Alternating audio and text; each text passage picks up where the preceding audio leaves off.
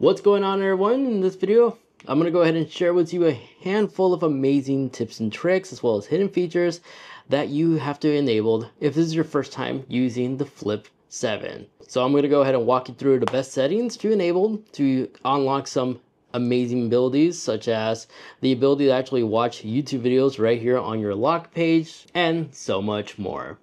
And of course, timestamps to everything will be in the video description down below for your pleasure. Let's get started. Starting off is how I'm able to actually watch my YouTube videos as well as reply to text messages and basically use full native apps right here on this display. In order to accomplish this, we need to exit out of here and you need to go into your apps and look for the Samsung Store app. It basically looks like this app. Hit accept and you want to go ahead and type in good luck and then just go ahead and install this app. And once you install this, hit open. And you'll be brought to this page, and what you got to do is I'm going to go ahead and delete this to demonstrate a fresh install, how that works. So there we go. I uninstalled the app so I can give you a fresh installation guide, and by going down this long list, look for something that says multi-star, this icon right here. Allow it to install on your Samsung device and click on it. Once it's installed, make sure it's enabled, and where it says I love Galaxy Foldables, click on it right here, click on launch widget, and from here these are all the native apps you have installed on your device. So you could do everything from like the Google Chrome, eBay if you like. But the important ones are primarily a social media platform of your choice, YouTube, or any other streaming platforms, even Amazon, ChatGPT possibly. And once you're satisfied, on top where it says enable launcher widget, and you want to go ahead and go down until you find multi-star. From here, make sure you add the correct widget page. Rearrange it to your own personal preference. I like to leave mine on the very top. You can also make a version for your games too. You could play mobile games on the front screen if you like to as well. But once you're satisfied, just hit the back arrow, close your device, go ahead and unlock it. And if you swipe to the next widget page, you have immediate access to all your full native apps right here. You can also change between the different viewing formats too. That's what this little tool down here is. And you also have the ability to swipe up to close. And you still have the ability to access control center as well as your brightness slider and all that good stuff. Really amazing stuff. The next thing I like to go ahead and go over is gesture controls. Again, a swipe up to the top will allow you to quickly access the app switch menu, which allows you to go between the previously open app and the most recently open app. You can also do this to slide between the different apps as well. And of course, you could do like a swipe up to force close the app. But if you like to reverse back to the classic Android gestures, you're always able to do that by simply going into your settings, and from here go into display and go down until you find navigation. Right here in the navigation bar, select this, and here's where you can switch between button layout gestures if you want physical buttons down here, or the swipe gesture. Personal preference, I like the swipe gesture in my opinion. It's much more easier to get the hang of things, and it gives you access to a larger screen too. But another amazing tool you can find in the display tab is I highly recommend enabling extra brightness, because this new phone, the new Flip 7s, can take advantage of a brighter nits brightness than ever before, ideal for like outdoor situation. Because by having this extra brightness enabled, notice this orange slider. If you're outdoors and you need to manually like increase the brightness of your display, it will notify you right there of an orange icon, letting you know you are at max nits brightness, and this thing can go up to 2600 nits, which is perfect for outdoor sunny days. Now when it comes to multitasking, this large 6.9-inch display is amazing, as there's plenty of real estate space for two apps to be open at the same time. And the most easiest way to multitask is by simply just going in and launching the app and then fold the phone. And you'll see this little fold gesture down here, which is kind of funny. You can click and drag it and rearrange it to your own personal preference. Tap on it, it'll give you access to like a trackpad, almost like a computer. You can scroll as well. But this first icon was the box that looks like a square Pokeball. Click on it right here. It'll launch your most recently open apps, and you can select it. You can have two windows open at once, so you can literally multitask just like this. And if you like additional tools, maybe swap out a different app, you can always just select right here. And then let's go ahead and open up ChatGPT as an example. Boom. Tap again. You can enter full screen mode. You can also multitask by bringing down the Edge panel right here and click on like the web browser. Or you can click and drag the icon like so. So now we have two web browsers at the same time. And if you like to swap the two, the three dots in the middle, you can hit the arrow and it will swap the two apps like so. Amazing stuff right here. Now real quick guys, if you could kindly take 2 seconds and hit that like button and like, truly appreciate those because those strongly support the channel and allow the channel to be continue to be powered by you guys, the viewers, which is why you don't see integrated brands for like a sponsorship, taking like a minute or two off your time telling you to subscribe to something that's not really relevant to the content. So massive thank you to those that continue supporting the channel by just simply hitting the like button. It really does mean a lot. Let's carry on. Another great way you can multitask is by taking 2 fingers and swiping up. This will also enter split screen mode this way as well. You have access to your previously open apps or your most used apps down here as well. And if you like to enable this 2-finger swipe up, which I think it's easier than folding it, quickly go into your device settings and go down into advanced features right in here. And where it says multi-window, select that tab and make sure you have swipe for split screen. That's the 2-finger swipe up to split screen, and the swipe for pop-up view. By long holding on like on a corner, it's kind of difficult to do, but you'll get used to it. You could adjust the size of the window like this. Another great way to multitask like this as well. So free to use features right here that allows you to use multitasking to the next level when it comes to utilizing the larger screen on the Flip 7. But exiting out of here, I do want to go ahead and go slightly more in depth in the display. Because in the display tab, this is where you can find that edge tool I was showing you. This should be enabled by default, but where it says edge panel, that's what this little tab right here is. If you disable it, it'll go away. But by enabling this edge feature, it'll give you quick access to some unique AI tools like the AI drawing and interpreter, which allows you to actually translate 2 different languages. But additionally, there's a unique feature about this Galaxy app. You see, right now I have it in Spanish and English. If we fold our device and you select this little preview window over here, on the opposite side, it'll translate the language from English to Spanish. So if we're talking to somebody in Spanish, on our side, we'll see it translated to English. And in my experience, it works extremely well. And this is all utilizing AI.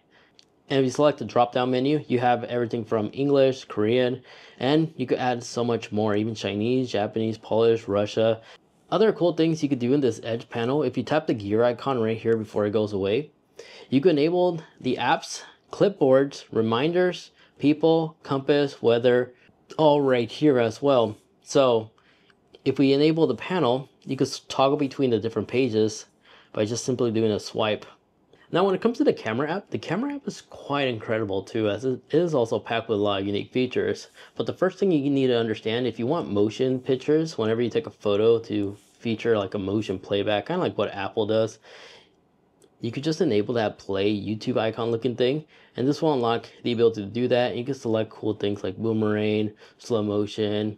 But additionally, back in the camera app, by default, it will be selected a 12 megapixel camera. If you select 50, this is how you can utilize the maximum amount of pixels you could take a picture of, giving you a higher quality image, especially in low light situation. But if you're trying to take a selfie or frame somebody in subject, you could tap this top corner button over here. This will enable the cover screen on, which will be basically a viewfinder for the person you're trying to take a photo of. Great for selfies if you're trying to utilize the best camera, not the front camera right here, the best back cameras. You can utilize the ultra wide as well as the 50 megapixel camera by doing this. And if we switch to video and you fold it, it'll switch to a handheld cam mode, which allows you to hit record from here, and you can also slide to zoom in or zoom out just by having the phone folded. It's kind of cool. Now let's go ahead and end recording. Because another cool thing I like to show you is whenever you have camera mode enabled, you have a photo like so. If you flip the camera, you can do hand gestures by putting your paw out. It'll start like a counter and it'll either take a photo or a video. So you can literally, in theory, just place this down and put your hand out and it'll just take a photo like so. A lot of amazing stuff here. Now when it comes to customization, this phone is extremely customizable. My most favorite feature is the ability to create custom wallpapers. You see, by going back to your phone settings, by tapping the gear icon above here, I find that to be faster. And you go into wallpaper and style. Here you have a variety of different styles to choose from if you hit change wallpaper.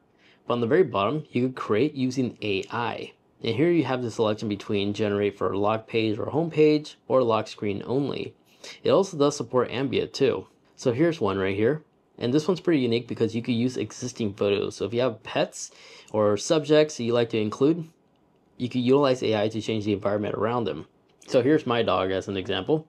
If we select play, it's going to generate like the current climate condition. So right now it's well, it's saying it's raining even though it's not raining, but it's using an existing photo to make it rain, snow, based off the current weather. And it does all this utilizing AI, which is kind of cool. But the one that I personally want to show you is starting from scratch. When you hit generate, you create something new based on existing suggestions. But if we hit terrain as an example, and we want this to be a forest instead, and then shades of silver, I want to be shades of blue since this phone is blue. Hit generate, and just like that, we have a couple of selections to choose from. And we can hit save and next, hit done, and that is how we generated a wallpaper from scratch.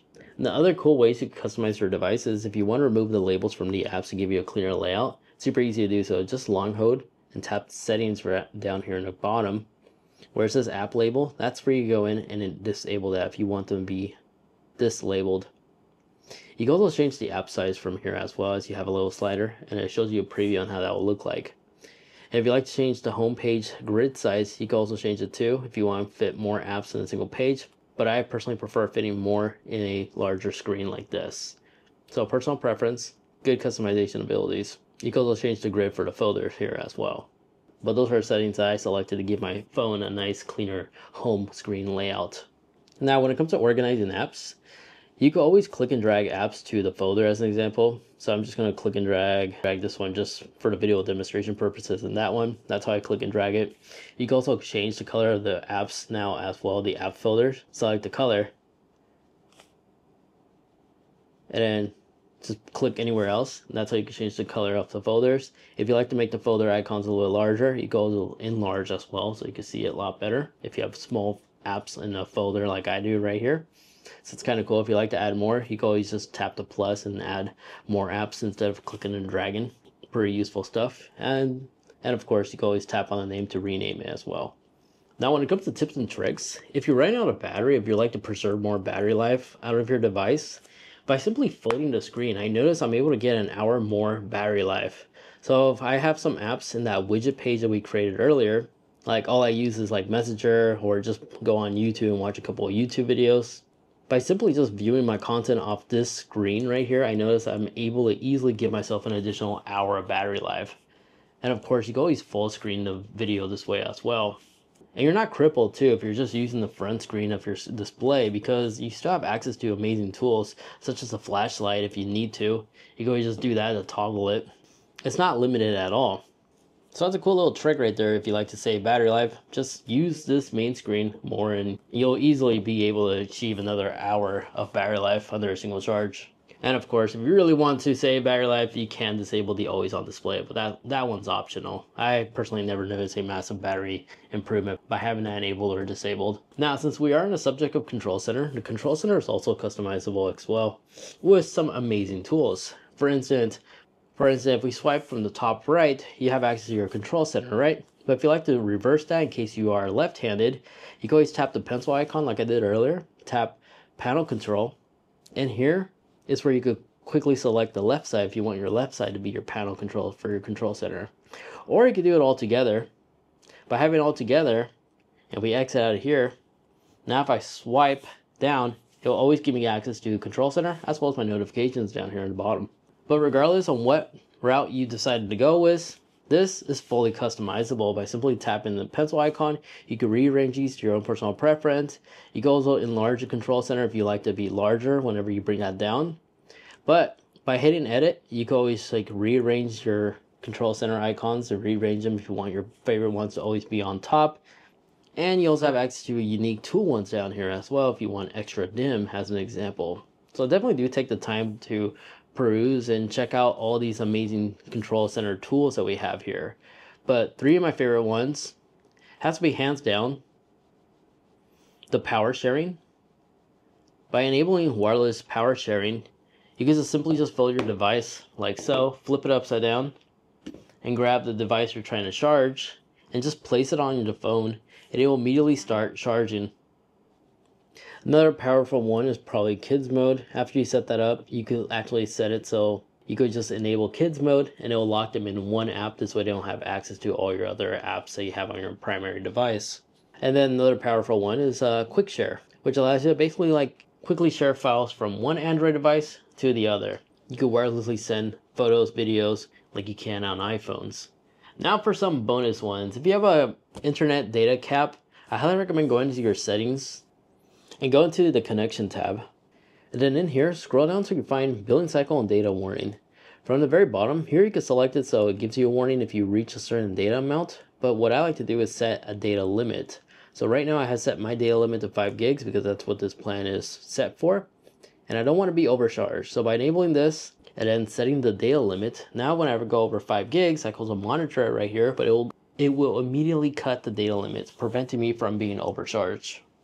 And then another thing you could do in the settings as a nice little bonus, if you ever have any questions or things you'd like to adjust, on the search bar in settings, you can always just talk to it like a normal human being because this is AI powered. So if you like to do something like, as an example, let's say I want to go ahead and change my ringtone. So now if you select it's a microphone, change ringtone. It got that last bit, but it took us to the ringtone section. So anything you're trying to adjust on your phone, you can just talk to it. It'll quickly take you to the setting that you're trying to get to adjust certain things. Another thing you could do is this annoying power button. By default, if you long hold, it doesn't really do anything. It just activates AI. If you like to reverse it, you can always ask Gemini, change power button. It'll take us to the advanced feature where you could tap on side button. You can change the default Google Assistant to the power off menu. So now by selecting that, if we long hold, it will take us to the power off menu. And then another added bonus, this is for those that use Google Chrome. By simply long holding the search bar, you can move the bar from the top or to the bottom.